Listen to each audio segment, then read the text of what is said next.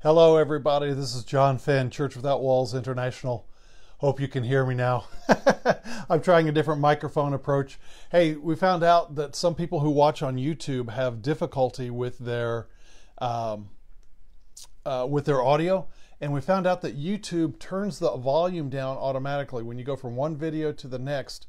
YouTube will do that, and so as a result, people watching different videos on YouTube, and it seems to be with just certain ones, they automatically turn the volume way down. So each person, if you watch this on YouTube, you have to go to the bottom of your screen, turn the volume up manually each time. So anyway, Church Without Walls International, supernaturalhousechurch.org or CWOWI.org, CWOWI.org, Church Without Walls International. John Fenn. It's all about the discipleship process, and today, finishing up part 3 of 3 of Can Anyone See Jesus? In part 1, I shared my mentality as a teenager that the book of Acts was normal Christianity. I was raised in a denomination, and as a teenager went to teenage parties, quote-unquote prayer meetings. There were really parties in the Lord because we celebrated Jesus. It was worship, there was laying on of hands, miracles happened, prayers were answered, people testified about things that God did in their lives. It was so very different than the church that I was raised in.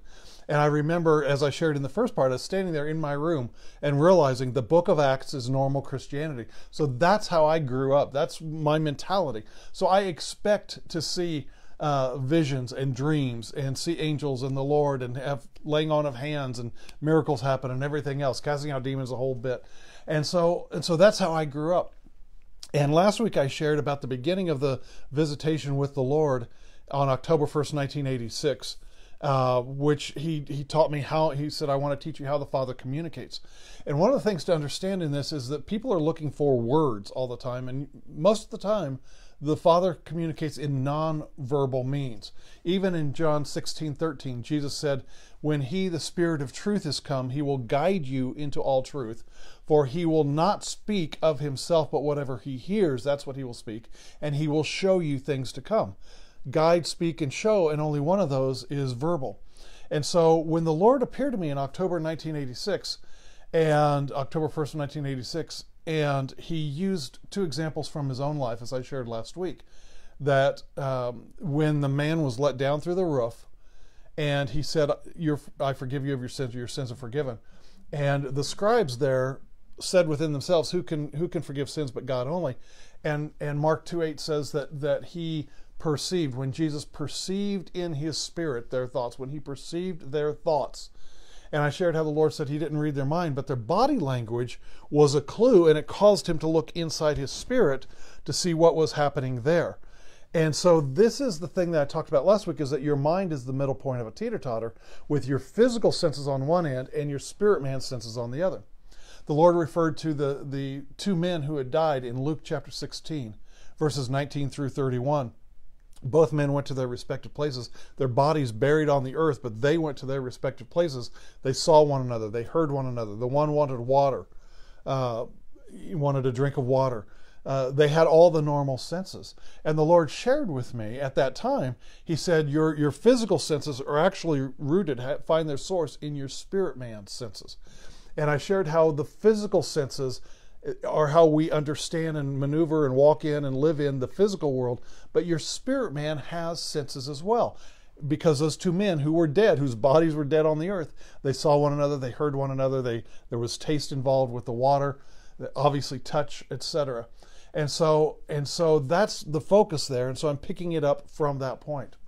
So when the Lord shared with me both out of that example in Mark chapter 2 and then also Luke 8:46, and He made this statement, and this is what the key for today. He said this, He said, the things of the Spirit often move from the vague to the specific.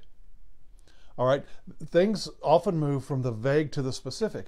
And He gave the examples of how the man was let down through the roof, and He said, your sins are forgiven, and there were lots of people in that room, but it was the scribes who He specifically perceived in His spirit what they were thinking. And in Luke 8:46, He referred to the fact that everyone was jostling Him. That street, he used the word, all His physical senses were firing. He was, because of everything that was happening, but He perceived in His spirit, He perceived that power had gone out from Him, from the woman the hemorrhaging issue. And so he talked about how things go from the vague to the specific. And then he picked it up, and this is where I'm picking it up. He said, when you prophesy, how do you do that? How does that happen? With your eyes open or closed? And I said, well, typically I'm laying hands on a person with other people. My eyes are closed. And he stopped and he said, why do you do that? Why do you shut your eyes? And I said, well, and then it became a self-answering thing. It's like, I want to shut out my physical senses so I can concentrate on my spirit man.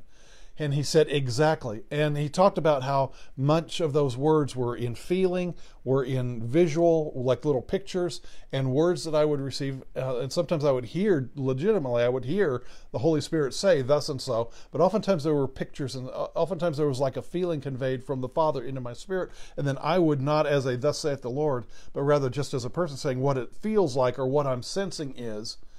And communicate that. But the point is, he said that you shut your eyes to do that.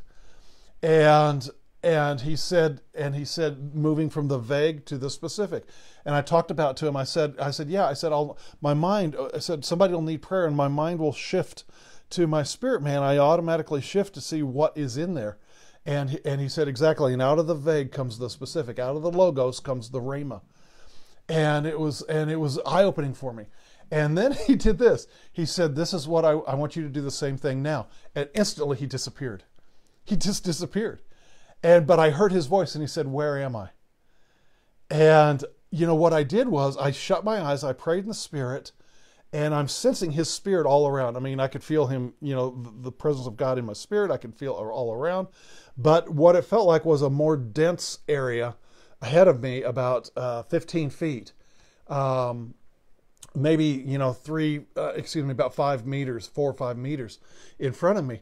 And I opened my eyes and I could still feel the presence of the Lord. But in my spirit man, I was like looking in my spirit man, which occupies the same space. And when I looked in where I felt his presence, and like I said, it was more dense, it was heavier, it was weightier. And when I looked in that direction, it was kind of fuzzy. It was like, have you ever looked at a road, a hot road, and you see how the wavelengths, how the heat and the light, the heat bends the light, so it's all fuzzy and wavy. And I looked in that area, and suddenly I could see that. Now, it was my physical eyes, I saw the village around me, I saw the trees, I saw everything like that. But in my spirit man, suddenly I could sense that. And then it's like, as I sensed it and I focused on it, it's like it became clear. And pretty soon he became clear. Out of the fuzziness, suddenly, boom, it was Jesus standing there. And he said, you move from the vague to the specific. And I said, I need another, do you have another example? And he said, have you not read in Acts 14, 8 and 9, where Paul was in Lystra and there was a man who was lame from birth. And it said that as Paul was ministering to them and speaking to them, he perceived that man had faith. And it says he steadfastly beheld him, perceiving he had faith.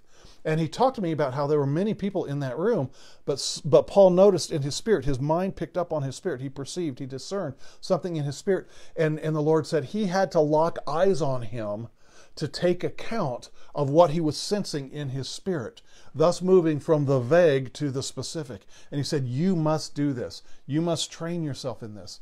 And then the Lord graciously, after he did that, he disappeared again. And this time I didn't shut my eyes. My eyes were wide open. I got it at this point. And instantly I could see that fuzziness, and then almost just as quickly, it was the Lord. And he did this a total of 1, 2, 3. Yeah, 1, 2, 3, and then the fourth time. That was it. And so that is the lesson for today. That was the first part of that visitation that I shared last week. And that process of seeing something and then switching back and forth between your spirit and soul. It's happened to me so many times when I go into a restaurant and I'll ask the Father very commonly, do you have something for this waiter or for this waitress? When I go to a store, lots and lots of people, but maybe one person, it's like I'm drawn to them. What happens is, in the beginning processes, your mind picks something up in your spirit, but you're not really sure what it is, but you feel somehow on the inside, you feel like drawn. It's like you can't help it, but this person just keeps crossing your path, or you keep seeing them and you think on them. And that's the spirit trying to get your attention so that you will, in the middle point of that teeter-totter, kind of shut out the physical senses as you function, as you walk around, say, a store. but you see this person, and then in your spirit, man, you check, and then it becomes clear that person's depressed or that person's going through a tragedy. And the thing is, their physical appearance, their body language can also arrest your attention. And then you say, okay, Father, do you have anything? You know, you can say, oh, there's something in my spirit. It feels like depression or something like that. And then you look at the person, they're hunched over, they're just gloomy, a sour look on their face, and boom, you can pray for them. It's amazing. Sometimes that's all that's required. I remember one lady in particular, I felt that exact thing. I could tell it was a spirit of depression. I said a quick prayer for her and rebuked that spirit of depression off of her and smiled and got something down off the shelf for her that she asked me for. And I said, Father, I wish I could do more. And he said, it's okay. He said, you've done what I've asked you to do for her today. And so sometimes it's just little snippets like that. You go into a place, you walk around. And the thing is, if you grew up around a particular sin in your family, like alcoholism or abuse or lust or something like that, when you grow up, you know what that demonic spirit feels like. And so you can walk through an airport, you can walk through a store, you can walk through whatever the case may be, and you can get a sense. That cashier that takes your money, you know, you can get a sense. It's like, oh, you know, I can, in your mind, you're bearing witness in your spirit saying, oh, that person's struggling with alcoholism, or that person's an addict.